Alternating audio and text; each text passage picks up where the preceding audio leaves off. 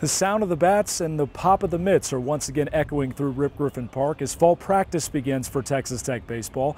With 26 lettermen returning and 8 seniors returning as well, Coach Tadlock's team is veteran-laden and ready to start laying the groundwork for another successful season. As long as you learn from your mistakes and use that experience, moving forward is what we're trying to do. But it'll be awful comforting putting 3 seniors in there, 2 of them sitting right over there, and then Corey Rayleigh. I mean, those guys have had a bunch of at-bats in their career and should be ready to go. Our goal is just get back to Omaha, but we take things one day at a time. We're going to train the way we always do. We're not going to change anything. I think the overall message is to just get better each day. I'm confident. I like a team's going to be really good. The lineup 1 through 9, and I feel like we can work on.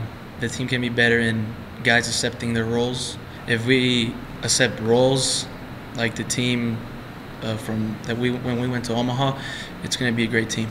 As usual, fall practices will conclude with the Red and Black series at the end of October. Stay glued to Texas Tech TV and Texas Tech Athletics on all platforms for dates and times of that series and all other information regarding Red Raider baseball.